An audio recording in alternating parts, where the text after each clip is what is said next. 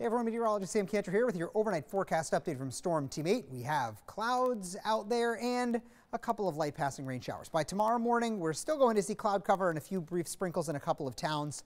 But the weather is mostly dry for Mother's Day. I just wish it was a little bit warmer. Give it some time though.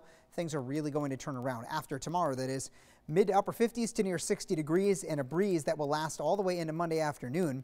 That may gust up to 30 or so miles per hour. The wind relaxes as we head towards the middle of the week and the temperatures warm up nicely, 70 to 75 across the board on the 8-day forecast from Wednesday onward.